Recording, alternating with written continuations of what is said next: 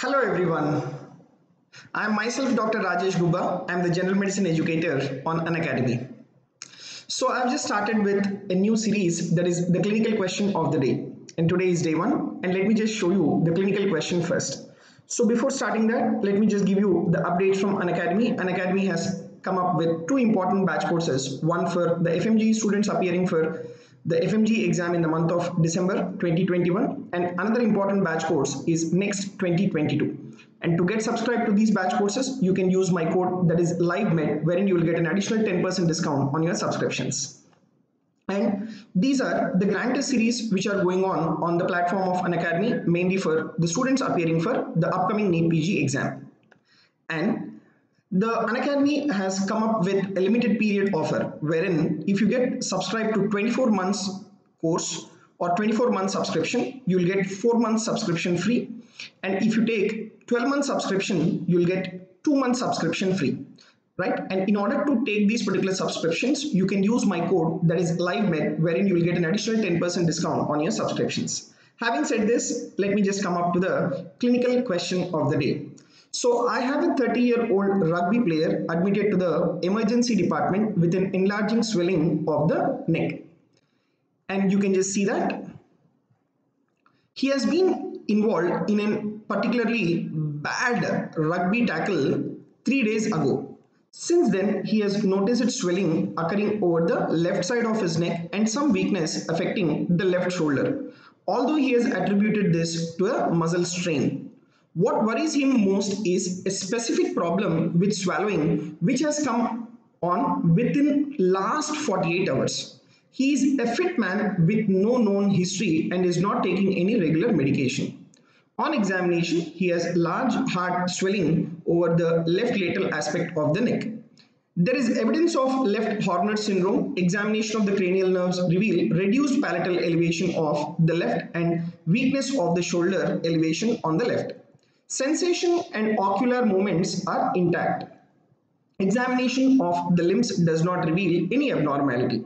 In view of the above findings, what is the likely diagnosis in this man? Right, so always in a clinical question, please read the last sentence. Whenever you read the last sentence, then you will come to know what exactly is the question about. Then you can read the clinical question from the beginning. So the options are the intracranial carotid artery dissection, extracranial vertebral artery dissection, extracranial carotid artery dissection, lateral medullary syndrome, intracranial vertebral artery dissection. Now, so you have a lengthy clinical history. First, let me just summarize the history. The summary of the patient is that he is a 30-year-old rugby player presented with enlarged swelling of the neck to the emergency department. And that is second after a bad rugby tackle 3 days ago. What is that he is having? Swelling over the left side of the neck. What is the problem he is having now? Difficulty in swallowing and as well as weakness of the left shoulder. And there is also evidence of the left Horner syndrome, and examination shows weakness of shoulder elevation on the left side. Sensation and ocular movement, they are completely intact. Now, what is the answer in this clinical question is, the answer is extracranial carotid artery dissection.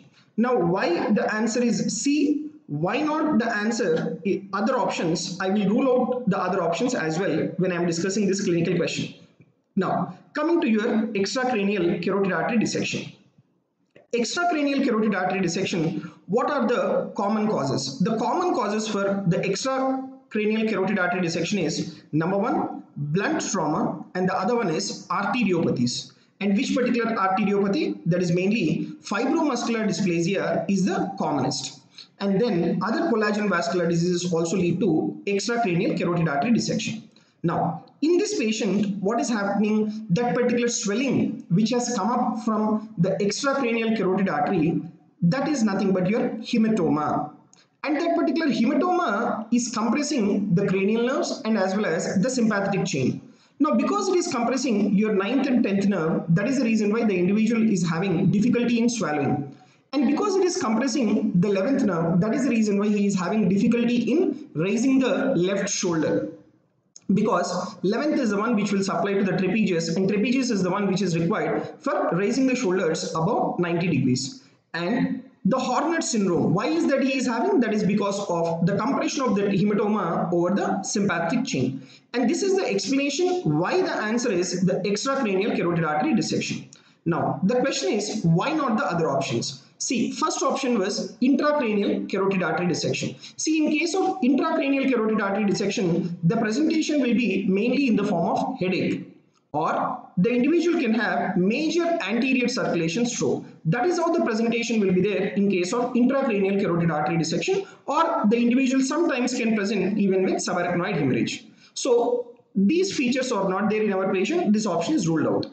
Then you take extracranial vertebral artery dissection. That is your second option. See, vertebral artery, it is the vessel which is concerned with the posterior circulation. And whenever there is vertebral artery dissection, the individual will present with neck pain and there will be ischemia of the posterior circulation, because vertebral artery on both the sides will unite to form the basilar artery, which will give rise to your posterior circulation. So this will be the features if there is extracranial vertebral artery dissection. And you take the fourth option. Fourth option is lateral medullary syndrome. See, in case of lateral medullary syndrome, the vessels which are involved is vertebral artery and as well as posterior inferior cerebellar artery. When these vessels are blocked, then the individual will develop what is called lateral medullary syndrome, or it is called as Wallenberg syndrome. Now, what will be the features of the lateral medullary syndrome?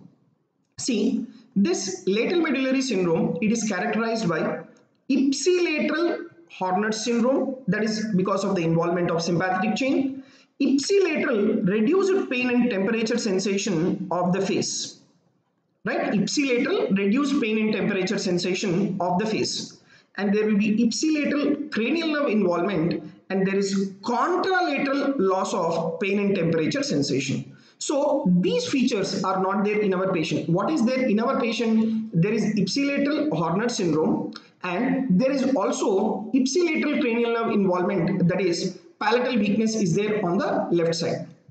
But in case of the lateral medullary syndrome, there should be ipsilateral reduced pain and temperature of the face and contralateral loss of pain and temperature because of the involvement of spinothalamic tract. These features are not there in our patient, so your lateral medullary syndrome is ruled out. And if you take the last option, that is intracranial vertebral artery dissection. See, whenever there is vertebral artery dissection, the individual will present with posterior circulation stroke. That is what you will have in case of intracranial vertebral artery dissection. So this is the clinical question of the day. So in this clinical question, what is the answer? The answer is extracranial carotid artery dissection. See, in the clinical questions, always you should be able to rule out the other options also by substantiating the clinical findings in the patient. So if you have liked our video, please press the like button and comment on the video, which helps us to improve ourselves to present to you. Thank you very much and see you again in the upcoming videos.